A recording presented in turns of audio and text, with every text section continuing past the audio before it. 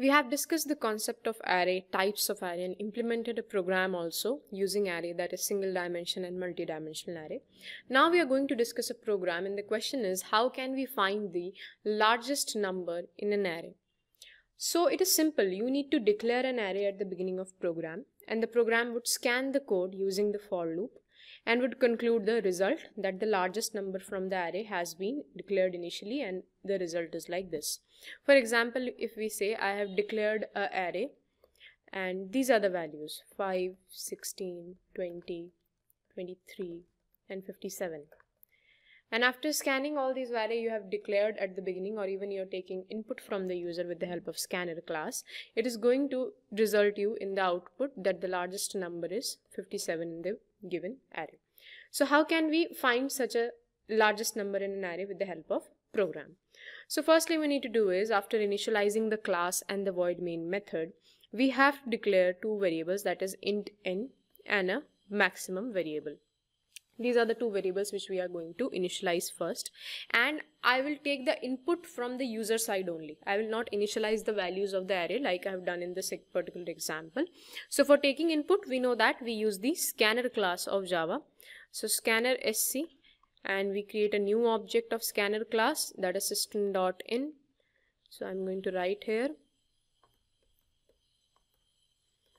So after the particular new object is created, firstly we have to ask the user that how many numbers he or she wants to enter the elements in the array. Then what are the number of elements it want to enter, and those entered elements will be actually stored in this particular n variable, sc.nextInt.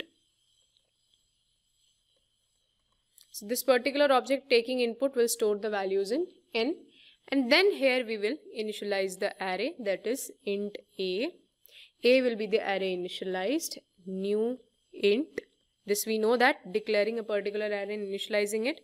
And the values or the size of the array which we have taken from here, this particularly gives us the size of array will be taken from n. That particular value will be passed here that the user enters. And next we are going to ask the user to enter the elements of the array, that now you can enter the elements, those 5 elements or 6 elements, whatever the size it gives, you have to enter those elements in the array, that what are the elements you want in the array. And those entry will be done with the help of for loop. How?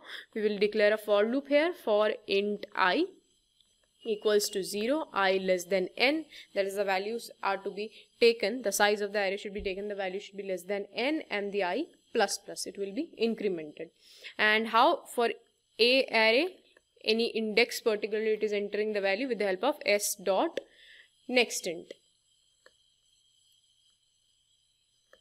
This is how we can pass the values to the array, that the values will be passed.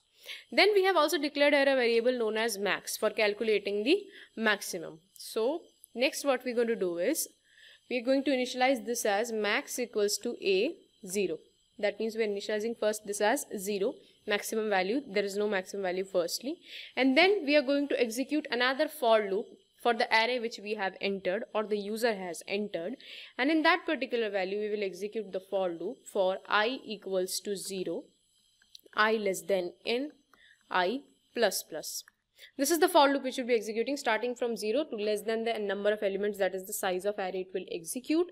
And in that particular element we will use another conditional statement if, that if maximum is less than a or the array any index particular number, then that particular number will be declared as the maximum of that array, if there is anything. And if it is greater, then it will check for the rest of the elements. So it is going to check here max equals to ai, or else it will again check for the other rest of the elements of array. And using the system.out.println statement at the last, we can print that the maximum value of the array is the max which is generated from the given array. So we have used the scanner class for taking the input. Firstly we are taking the size, that what is the exact size of the array you want, and then we are entering the elements and using it with the help of for loop. And lastly, we are finding the maximum from the array with the help of this particular for loop and the conditional statement if. So now let us execute this program and see how can we find the largest number in an array. So here you can see that I have used a public class largest, which I have used as my Java class, that is largest.java.